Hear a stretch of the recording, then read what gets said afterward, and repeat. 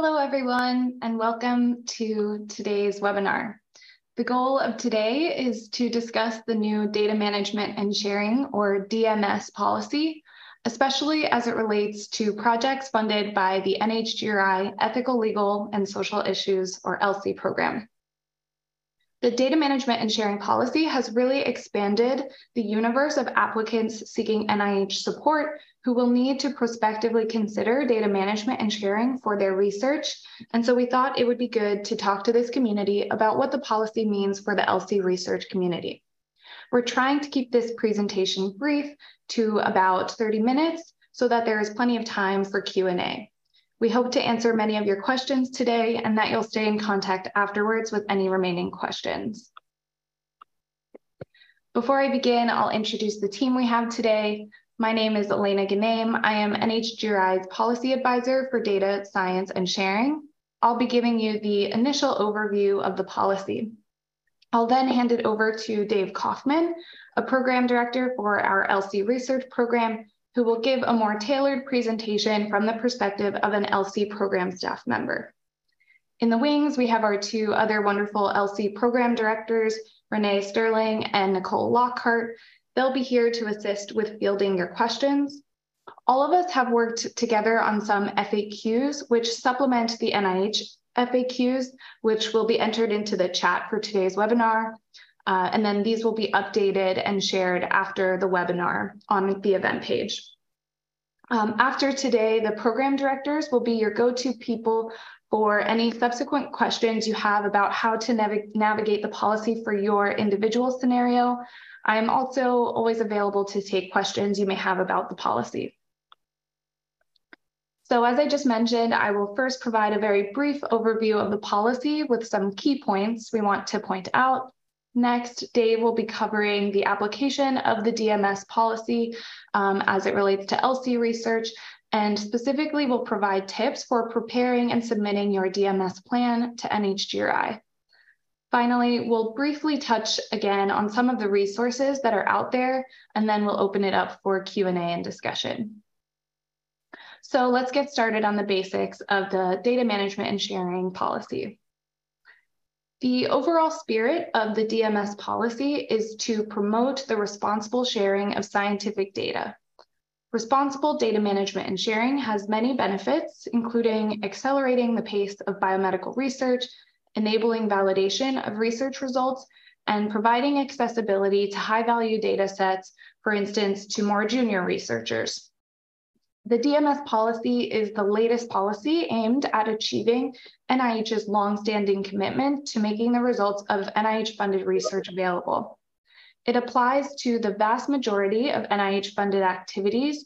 More specifically, it applies to research that generates scientific data. If you're familiar with NIH's data sharing policies of the past, this policy applies regardless of the scientific data type and regardless of the funding amount. Therefore, nearly all applicants for NIH funding are now required to submit a data management and sharing plan outlining how scientific data and any accompanying metadata will be managed and shared, taking into account any limitations or other restrictions. This plan will be a component of the application and will be reviewed programmatically. Dave will say more about programmatic review later. If an application is funded, then compliance with the approved plan becomes a term and condition of award. NIH has put a great deal of effort into communicating the requirements of this new policy. There is a relatively new website, sharing.nih.gov, which contains a variety of helpful information and resources, including some sample plans. NHGRI just contributed a sample plan for survey and interview data.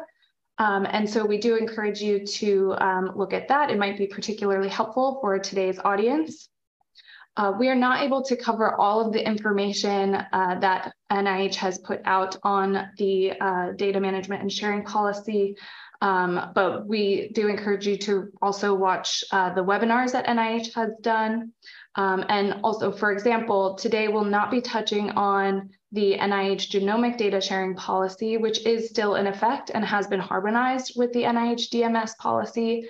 However, sharing.nih NIH.gov does cover the GDS policy requirements. So if you are proposing to generate large-scale genomic data, we encourage you to check that out or talk to your program director.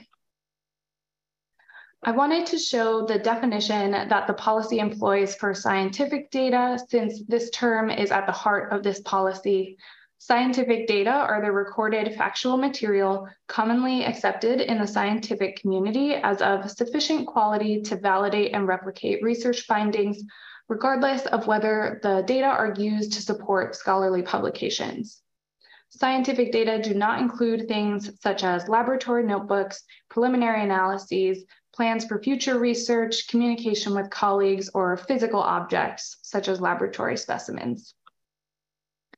Since today's webinar is specifically geared toward our ELSI researcher community, our PDs, based on the review of prior awards, created a list of some of the data types that appear in ELSI work and would likely be considered scientific data. This is not necessarily an exhaustive list. However, some of the data types that you may be working with and therefore need to address in a DMS plan would be raw encoded transcripts from interviews or focus groups, stakeholder meetings, Delphi processes, or deliberative events, data from social media, websites, public records, survey data, or ethnographic observations, for some examples.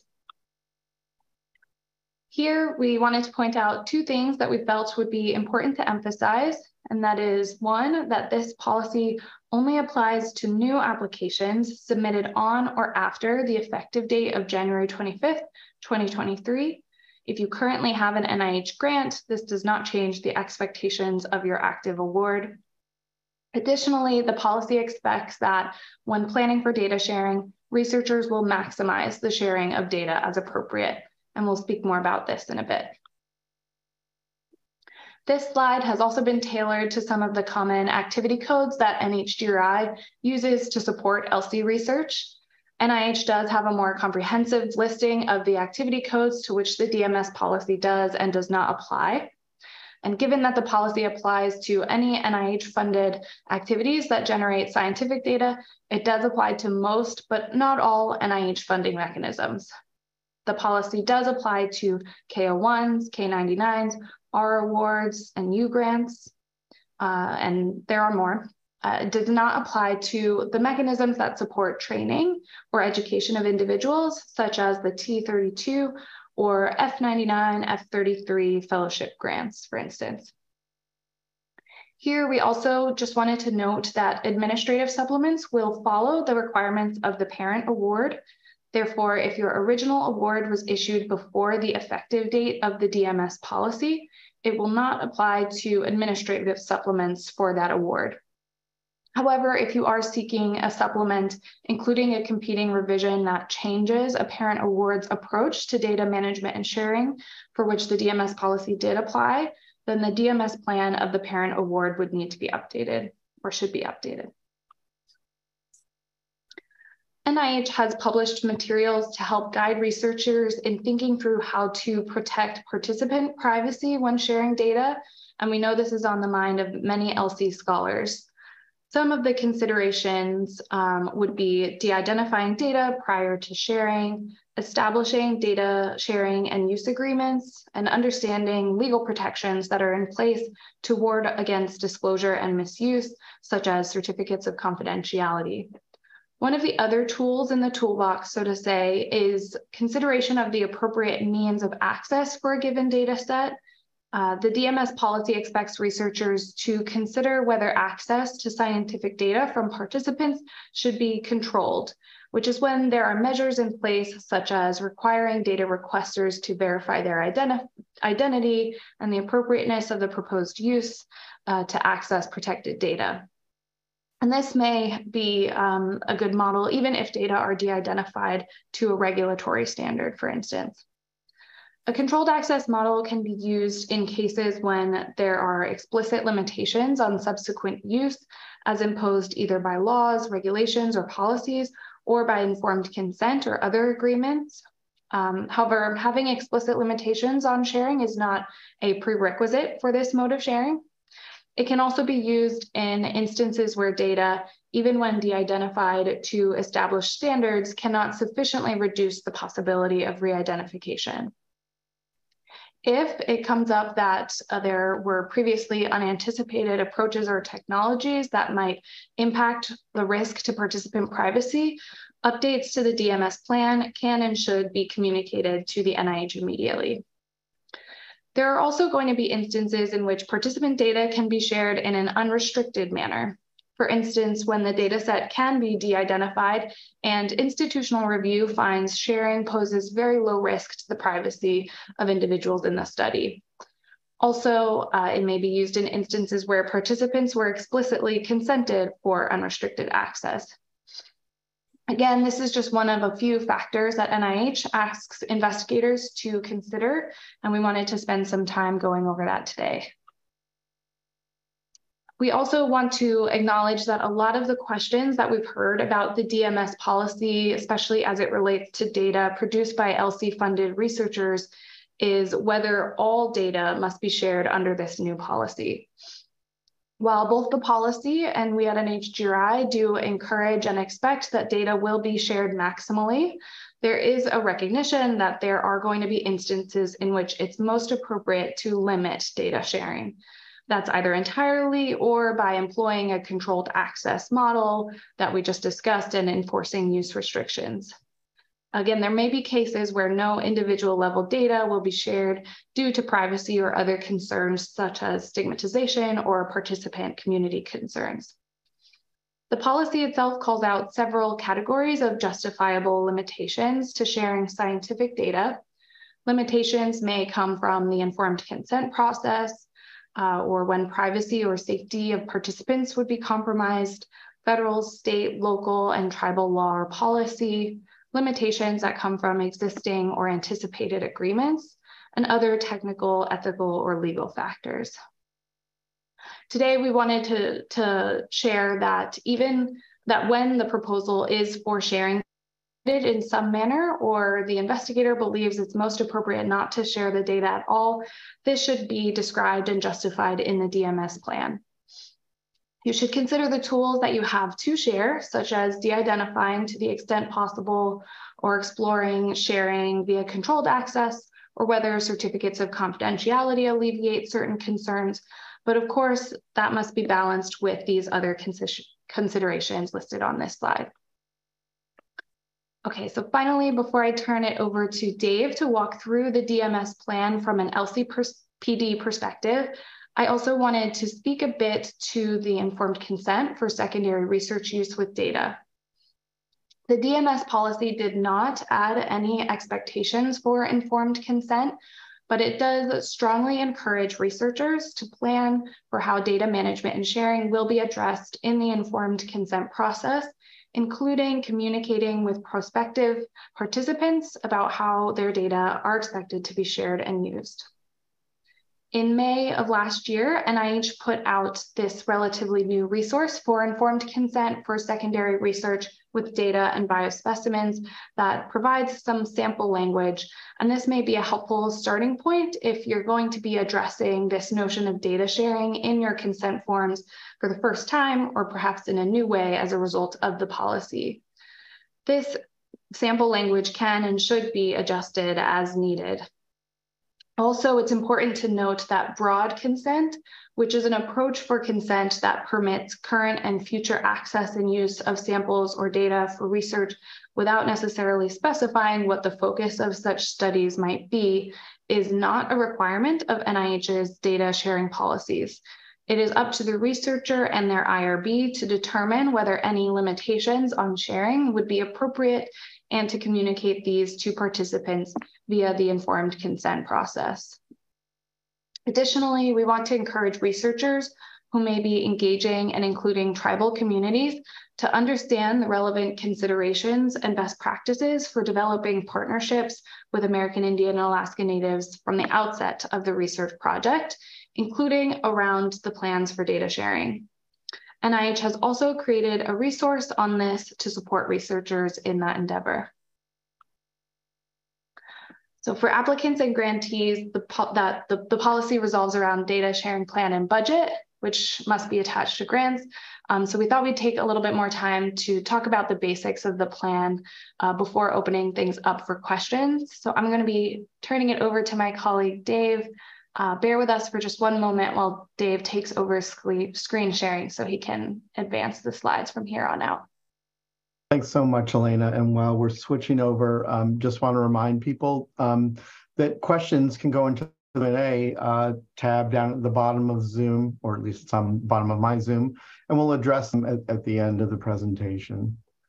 So Elena told you this, but if you're not sure whether you need a data sharing plan for a given application, then the first thing you should do is check the notice of funding opportunity that you'll be applying to. If you don't see it there, generally speaking, there are only two types of ELSI applications that don't need a data sharing plan. Applications where no scientific data are being collected, and applications for training grants, T32s, and fellowship series, or F grants, do not need a data sharing plan. On the other hand, if you are collecting scientific data, then it is your thing. You need a plan. And if you're not sure, we'll put the link in again to the complete list of activity codes that fall under the data sharing policy. So two important pieces of emphasis, points of emphasis about the plan. First, the data management and sharing plan and budget will not affect the impact score of your grant. The plan itself is not seen by reviewers. It's not even included in their packet of materials. The budget for data sharing will be available to review, but it's not going to be score driving. Second, a plan is needed even if you're not sharing your data. In fact, it's probably even more important if you have data that you're not sharing, as you need to account for your decisions to share or not share in the plan. Before you get started writing your plan, we thought about three things that might help you prepare. First is to check the funding announcement. I'll sound like a broken record on this. Check the funding announcement you're applying to see if there are requirements about what repository to use, any novel sharing or budget requirements.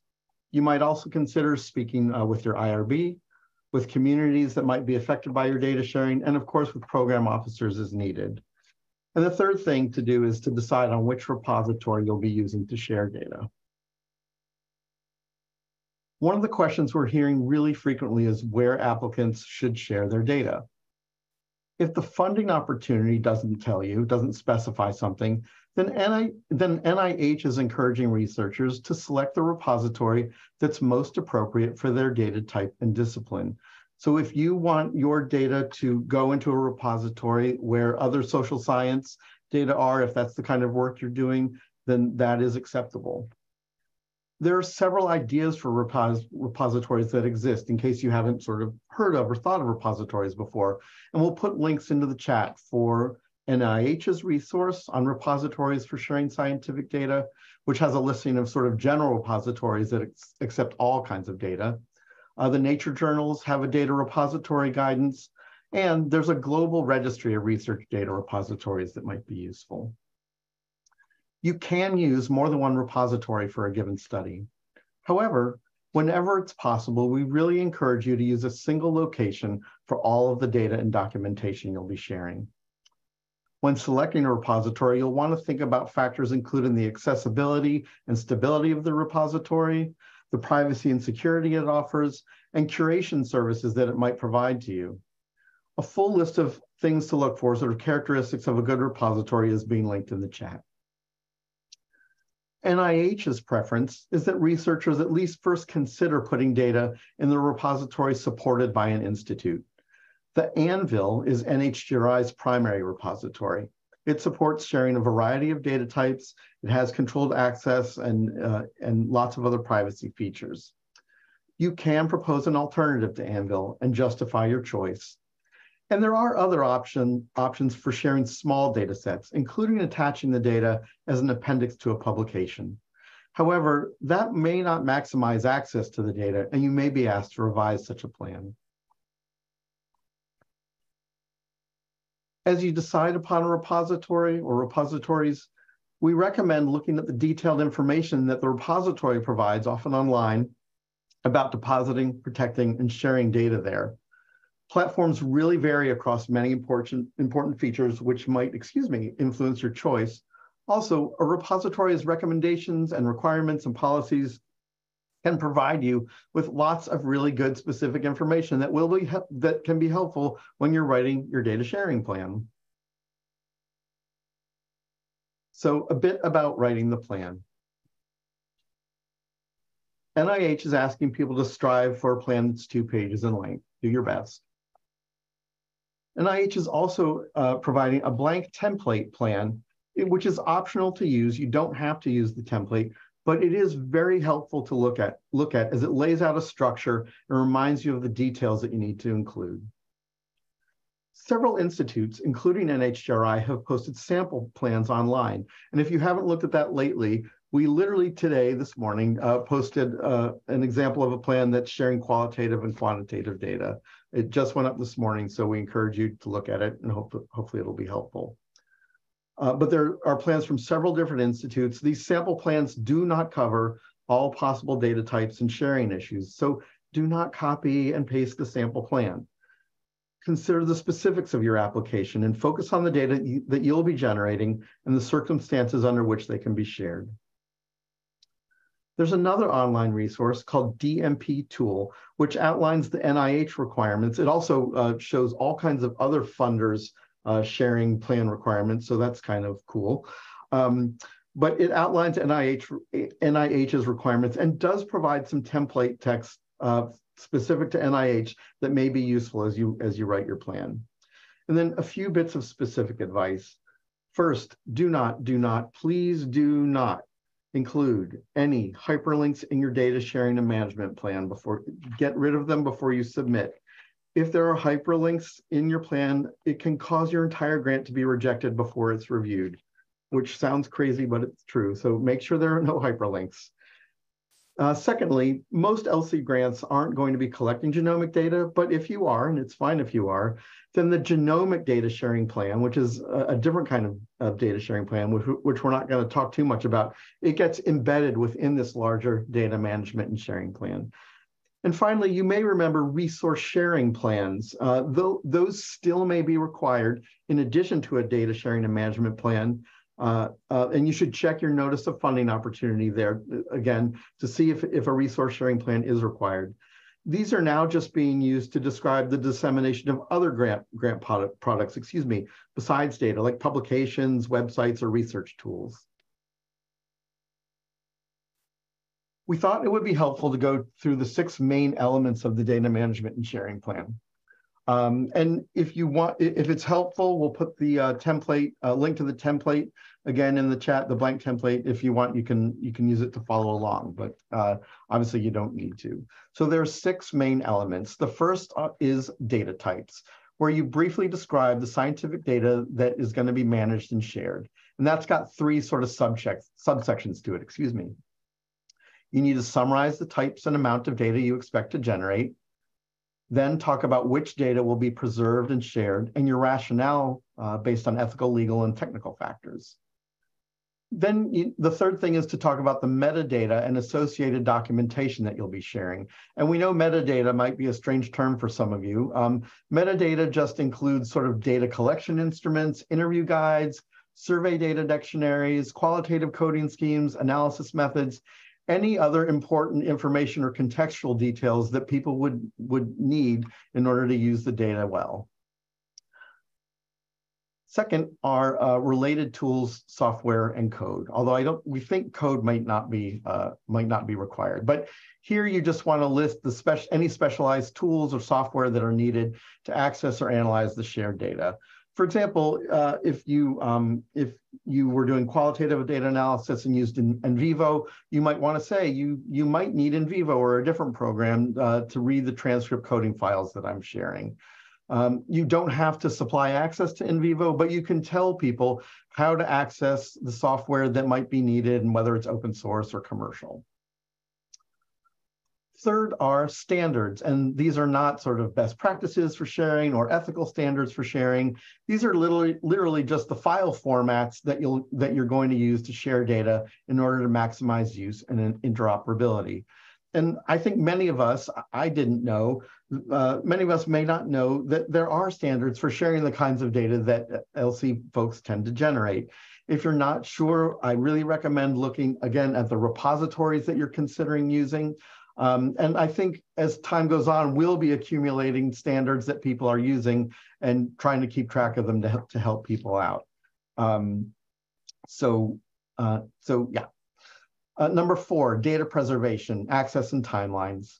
This includes information on repositories where data will be stored and shared for each data type, how data will be findable and associated with your study. Some repositories will give you a unique identifier that you can use to sort of cite your data in publications and abstracts. And then you want to talk about when data will be made available and how long it'll be available for. Section 5 is really important. I mean, they're all important, but Section 5, you're talking about the access, distribution, and reuse considerations. And here you're going to talk about what factors are going to affect or limit subsequent access, distribution, or reuse of your data. How are you maximizing data sharing? You want to talk about the privacy and confidentiality provisions that you're using in order to protect participants so that your data can be shared. Then you need to talk about any limitations on sharing and justification for those limitations. Finally, Section 6, oversight of data management and sharing. You want to talk here about who on the grant is responsible for monitoring compliance and how your applicant organization is going to help you manage compliance with the plan. And this is a good place to look at the sample plans where there is some sort of standard text that might be the basis of what you put in these sections. Another question we're hearing is how much detail do I need to provide in the plan? It's difficult to say for any given application, things are going to vary. And I would encourage you to check the NIH sample plans for examples. But the things you need to do are make sure that you're addressing each data type that you're treating differently. So if you've got some data that you're not sharing at all and other data that you're sharing widely, then throughout the plan, you want to talk about how you're treating each of those and why. Be clear, which data will and won't be shared, and provide a clear rationale for anything that's not being shared or that has limited sharing. Just quickly about submitting the plan, attaching it to your grant.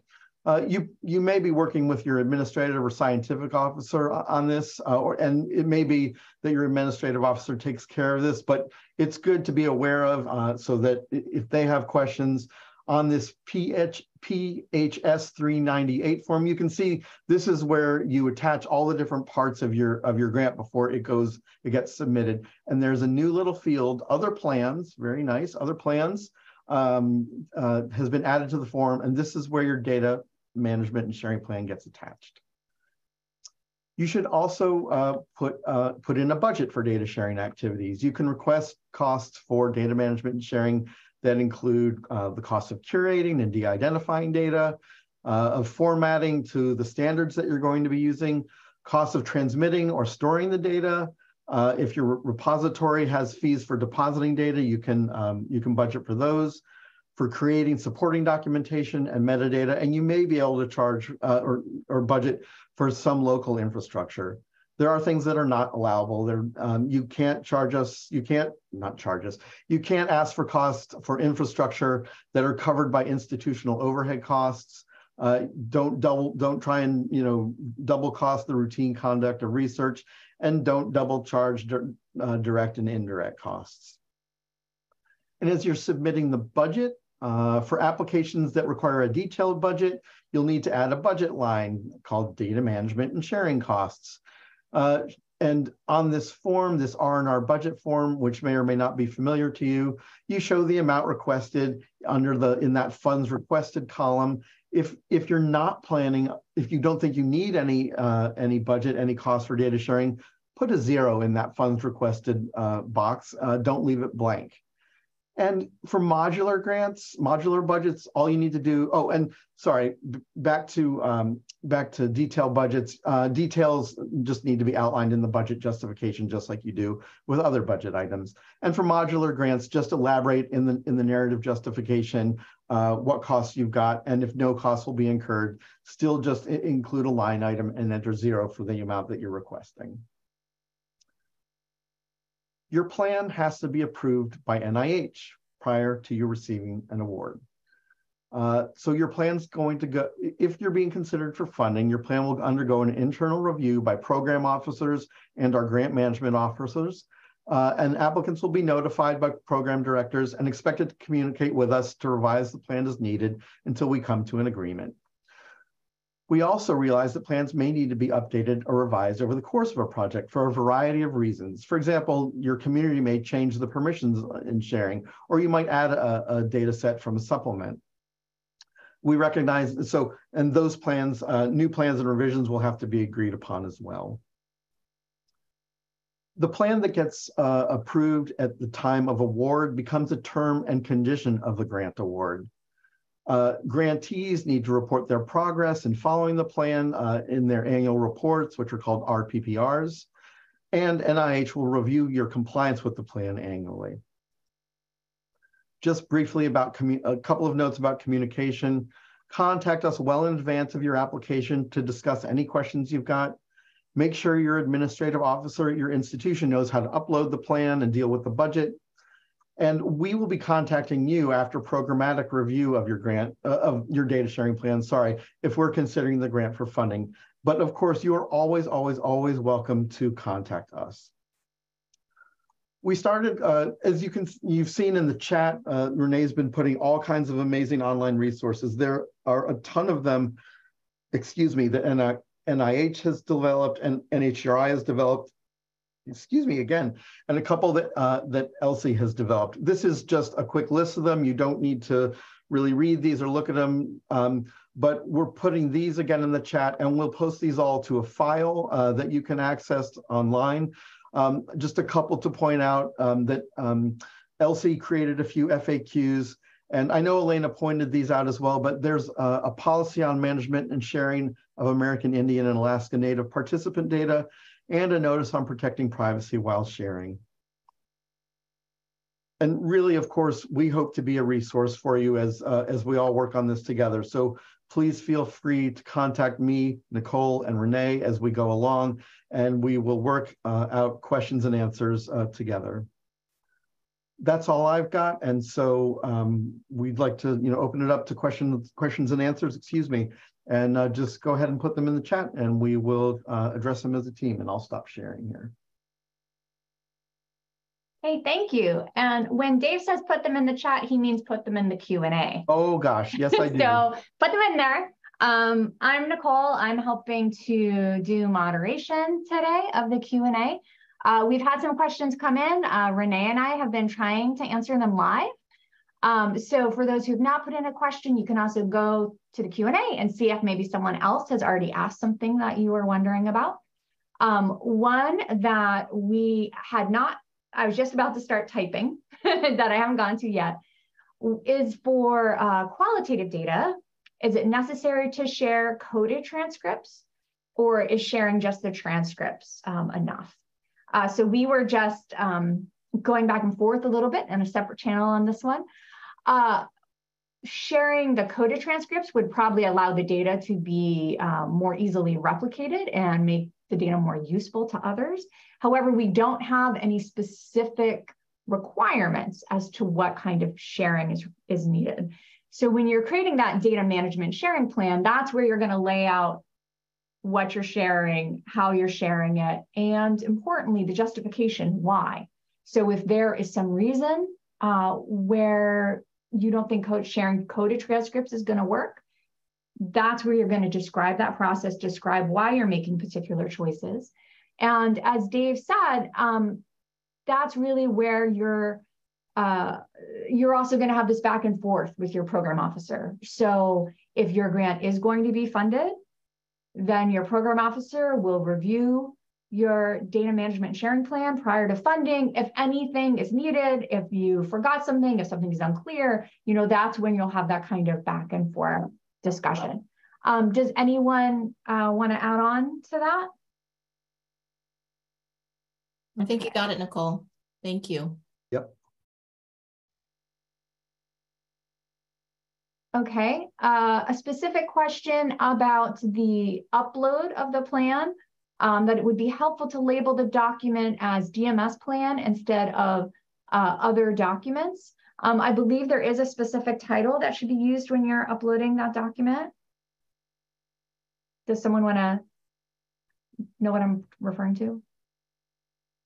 I'm not sure if the person is referring to the other plans line of I think form. that might be what's being referred to. And unfortunately, what is put on that form is well beyond and above all of our pay grades. That decision was made somewhere else. And I guess you, in case we were requiring other plans, that's where you would put them as well. Yeah. And I think that probably will be changed in the future. Changing the NIH application submission forms is a very arduous process. And for right now, the other plans section is where that goes. Basically, I'm sure down the line, the forms will be revised such that there is a specific section for data management sharing plans, as there are for many other things. But submitting NIH grants is so involved that it takes a while to kind of update those forms. But we do appreciate the suggestion, and we'll pass it along.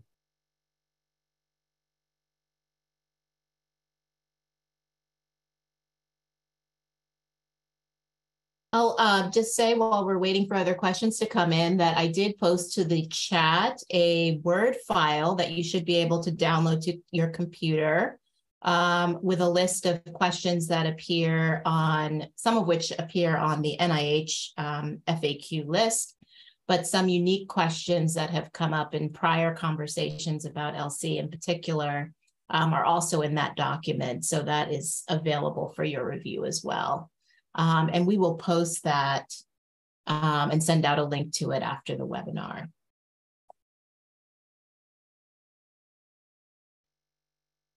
And for the first question, the very first one that was asked around de-identification standards available for qualitative data, we know this is something that people are really wondering a lot about. We do recognize that this is an evolving space.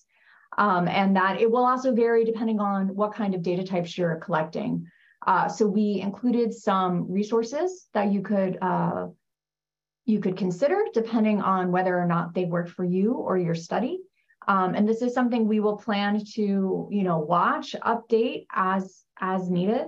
And keep in mind that part of why there is no particular NIH or NHGRI standard is because locking you into a specific standard, wouldn't serve all of your studies, right? So having one specific standard is not always going to really benefit the science.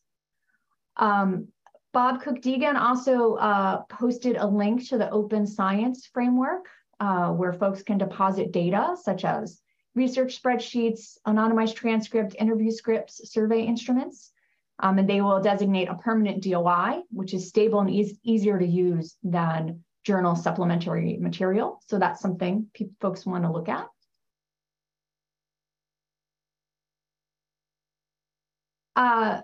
Elena, would you like to take this next one? Is raw genomic sequence data considered identifiable or de-identifiable? What are the nuances? Maybe just a briefer answer to that one, since it's not the core focus of this particular webinar, or maybe some reference to other resources there. Sure, I'll do my best to be brief because there are nuances, as the questioner points out. So large NIH handles large-scale genomic data in a particular way according to the NIH genomic data sharing policy. So when it comes to human data, it generally needs to be de-identified per the regulatory standards whenever it is submitted to an NIH database.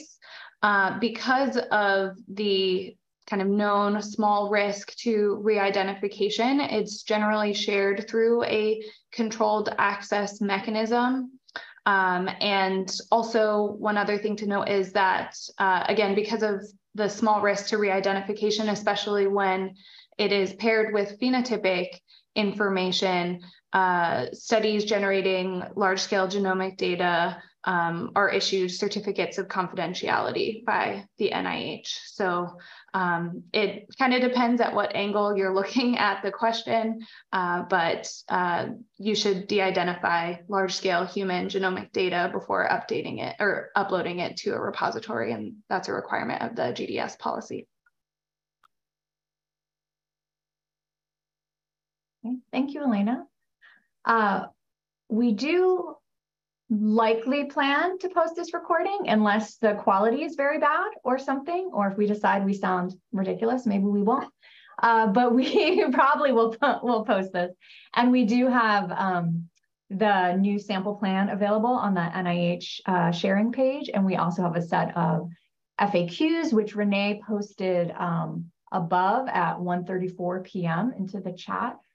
Those are specific to ELSI Research, so they hopefully will answer at least a few of your questions. Please put in additional Oh, here's another question right now. What metadata should be included with interview data and survey data? I can take a stab at that. I mean, I think that for interview data, you would ideally want to share your interview guide if you can, if it's shareable. You would want to talk about, you would probably want to show your code book, how you were coding transcripts, and maybe even show examples of coding so that someone else could look and see what you've done. And then maybe a document. We know that a lot of people are very concerned about people not understanding the context in which interviews were conducted and data collected. So you might want to say something about that to help ensure that your data aren't misinterpreted. For surveys, similar kinds of things, if you can provide the survey instrument. We know sometimes you're using proprietary questions, and of course you probably can't provide those, but you can at least say what they are. And then a code book for your data, how you may have recoded anything that would help with analysis. If you used R and you want to include the programs that you wrote in order to analyze your data, that would be helpful. I don't think that's required. Basically anything that would help people use your data well and use it correctly. I'm sure I have not thought of some things, but those are some things. And the sample plan that we've posted does include some examples of metadata, since it was for interview and survey. Again, it's just a sample. It's not meant to be a template or something you have to follow explicitly, but just to kind of spark some ideas to kind of give a feel for how a term like metadata would apply to ELSI Research. And I'll state just, as program officers, these are things that you can discuss with us on pre-application calls. We always have a strong preference for talking to applicants prior to submission. So once you are, maybe a few months away from submitting, reach out to me, Dave, or Renee. And if you're not sure which one, either email all three or just pick one, and we'd be happy to discuss specific aims. And if you have questions about the data management sharing plan, that's a good time to ask as well, too, because then we'll be able to talk in the context of your specific project, which is a little bit easier than trying to kind of answer all of these questions at a very high level. So feel free to always reach out and ask questions so that you can put in your strongest application.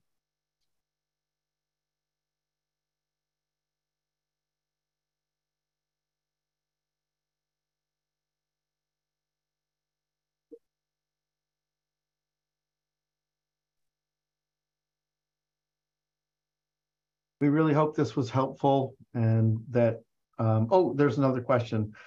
Sorry, I'll stop talking. Let's look at it. Okay, and I'm not sure. I think perhaps attendees cannot view the questions put in by others, so that's why I'm reading all of them aloud. So I think maybe only panelists can read them. I appreciate there are a range of repository options for sharing qualitative data from empirical ELSI research, both generalist repositories and those geared towards social science. It would be great to have the ELSI community coalesce around perhaps a few of these options to enhance discoverability. This may not come from NHGRI, but our thoughts on how this could move forward, perhaps a way to share within the ELSI community as we start to write and enact these plans. So I think that is a really interesting idea. I think, having, maybe not one, but maybe a few kind of places that worked well for ELSI data would be really useful.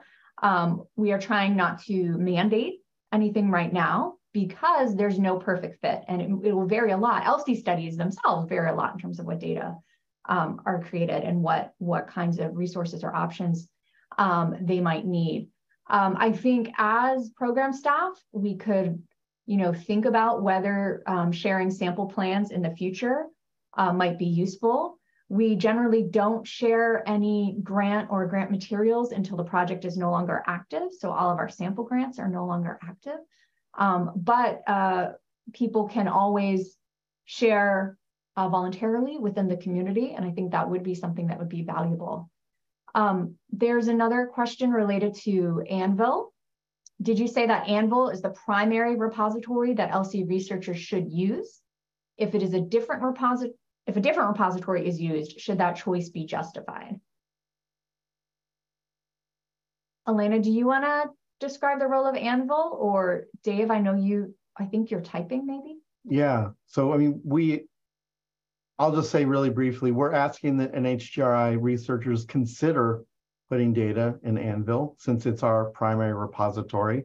We realize, and NIH realizes that there may be repositories that are better fits for your data, and we just ask that you explain your choice. Elena, anything to add there? No, that was perfect. And Renee reminded me of another point that could be relevant to the question about the ELSI community coalescing around a few possible repositories, or maybe having some kind of agreement or understanding. The Center for ELSI Resources and Analysis, the concept for the renewal of that center was recently approved at February 2023 Council. And the concept for the renewal includes having the Center for ELSI Resources and Analysis, or CIRA, serve as a means for pointing to where ELSI data is shared, so that ELSI researchers, it would help them discover where data is shared. So maybe you would see an interview guide posted by CIRA, and then you could see where the resulting data is housed, and maybe related publications. Now that will be in the renewal period, so that'll be, a little bit down the road, but that is a possible way that could also be done.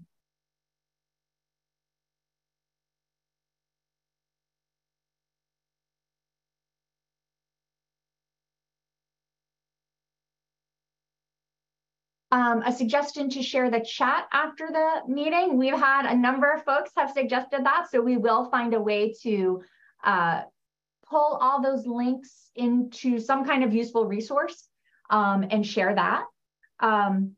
Team, where do we think we're going to share that? On the ELSI webpage, or maybe on the webpage for this webinar? I think for the immediate future, maybe the webpage for this webinar will be the best place to put all the resources from this webinar. And then maybe they'll be transferred over to a more permanent location. I'll also point out that within Zoom, if you're joined via computer, in the chat box in the upper right corner, there are 3 dots next to the little smiley face. And if you click on that, you'll get a save chat option, which will allow you to save the entire chat to a folder on your computer. When you click save chat, it'll provide you a link to the folder where it's saved. So if you see that, I think it's called an ellipse, the little 3 dots there, if you see that in your version of Zoom, you can use that to save the chat. But again, we will do that and make the chat links available on the webinar webpage. And as Nicole mentioned, we will also add a recording as long as the quality is good and can be viewed. And we have the emails for everyone who registered, so we could also perhaps send that as a follow-up. And I think we could also probably pull together a list of the slides, the links, the recording, and send that out to our ELSI listserv as well, which is probably how many of you found out about this webinar. So I think we can use a couple different strategies to try and get this information out. And of course, you know, if you receive this information, feel free to forward to other folks in the ELSI community, ELSI trainees, colleagues, whoever you think could use it. We'd be happy to have it shared. We have another question. I'm thinking through consent for data sharing of qualitative data, and I'm struggling with most of my research being exempt from documentation of consent versus the value of documenting consent for or against data sharing, as well as the choice itself, of course. Any thoughts? I mean, I do think that if you don't traditionally share data and it's something you're going to have to do, then you might need to rethink your consent process.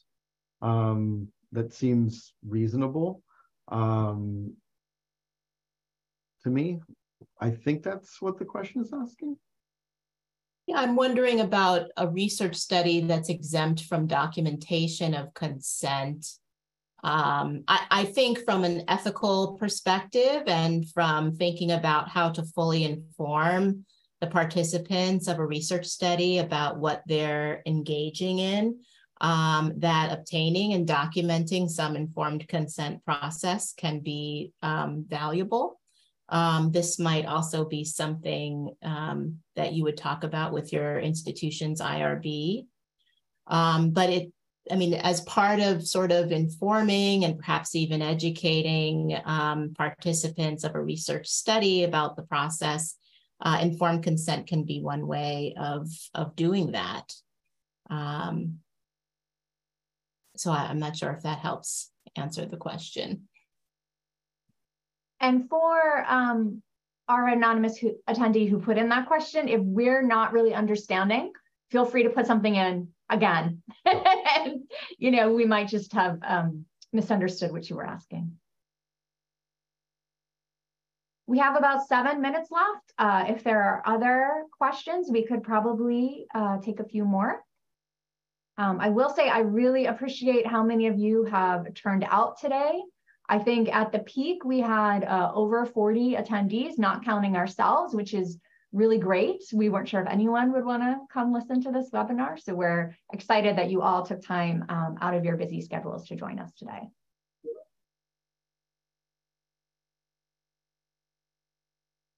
I'll also just add to the chat, NHGRI has a resource on informed consent, which may have some helpful information. But please do, as Nicole mentioned, reach out to us if you have additional questions.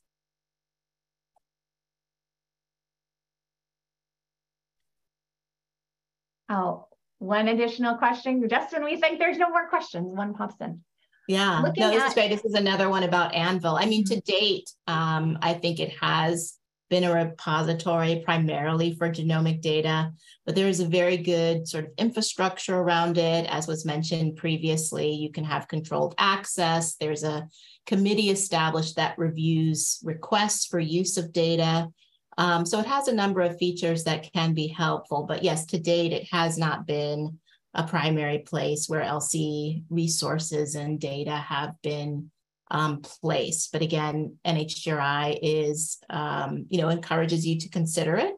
But if you think your data is better placed elsewhere, that is also an option that you can just speak to briefly in your plan. And I work on the ELSI project from a policy perspective, and we have been communicating with them for a while about preparing for submissions of data sets, particularly others that require controlled access to Anvil that don't have genomic data as a feature. So. And this may be a time to point out also, you know, there are ELSI studies that collect various types of data within one project. So you could have an ELSI project that's collecting genomic data, focus group interviews, a national survey, all as part of one study. So you can propose in your plan to sort of deposit the different data types in different places as appropriate. That's also an option for you. I saw some virtual applause pop up a second or two ago. So we appreciate your being here. And should we give it 30 seconds for another question to pop up? Oh, and we've got some hearts. That's nice. Thank you. We'll wait another 30 seconds. We hope this was helpful and answered some questions. We know there will be more, and we really consider ourselves part of a team with you working through this. So hopefully it demystified a few things and took some of the fear out of it.